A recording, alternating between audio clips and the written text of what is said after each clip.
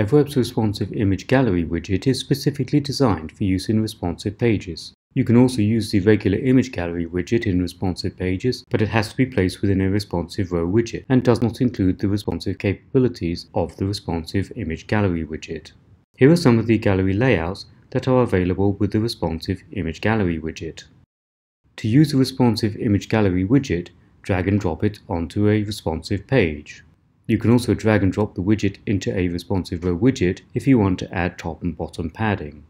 With the widget on the page, first add some image files to it. Use the Choose button beneath the Assets list and add images to the widget. As you add image files, you will see them listed in the widget's asset list, and the images themselves will be added to the widget in the editor window.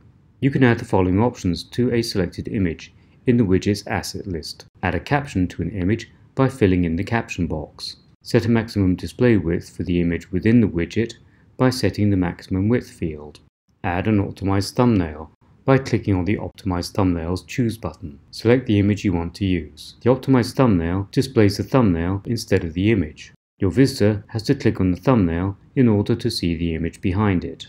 You can reorder images in the asset list just by drag and dropping the image file name to its new location.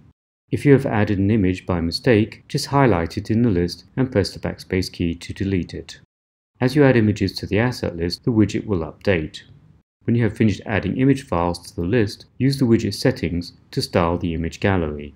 Above the Assets list are the settings that define the appearance of the image gallery. The Gallery Padding option sets the number of pixels that the gallery will be away from the left and right margins of the page. The Image Spacing option specifies the distance between each image, and the Style option gives you 6 different gallery styles to choose from. In this example, I'm going to use the masonry style.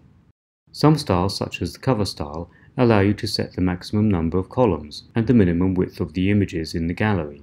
These options are grayed out if they are not available for the style that you have chosen. As with EverWeb's regular image gallery widget, the responsive image gallery widget also has a slideshow feature, but with different options. You can choose to let your visitors open the slideshow by checkmarking Click to Open Slideshow. Tick Auto Play Slideshow if you want the slideshow to automatically run when opened. The slideshow speed is displayed in milliseconds. Use the slider or enter a value in the slideshow speed box to set the desired speed. When a visitor clicks on the image gallery to open the slideshow, you can set an animation to run with one of 6 different effects. You can also choose none. When you close the slideshow, any opening animation that you have set will reverse to become a closing animation. Set the speed of the animation by entering the value in milliseconds in the animation speed checkbox or by using the slider. Use transition settings to set how one slide transitions into the next slide. The same 6 options are available as with open animation. Adjust the transition speed by entering a value in the transition speed box or by using the slider.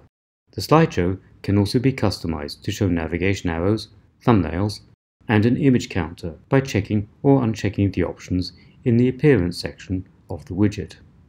When running the slideshow, your visitor can download the image, share the image on Facebook, Pinterest, or Twitter, pause the slideshow, make the slideshow full screen, show or hide the slideshow thumbnails, and close the slideshow using the options in the top right corner of the slideshow window.